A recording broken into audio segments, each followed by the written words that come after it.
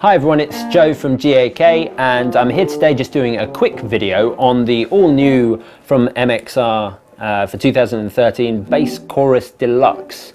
They announced this this year at NAMM and it is a pretty pucker piece of kit. It does exactly what it says it should. It's a bass chorus with a little bit more. So I suppose intensity, rate and width are the sort of controls you would expect to see on a bass chorus pedal, and what they've added are these pucker tone controls. So you've got bass and treble, so you can really shape your chorus tone, which is great if you like a touch of chorus in your overall sound throughout. Fantastic if you like that kind of that really smooth sort of 80s session tone.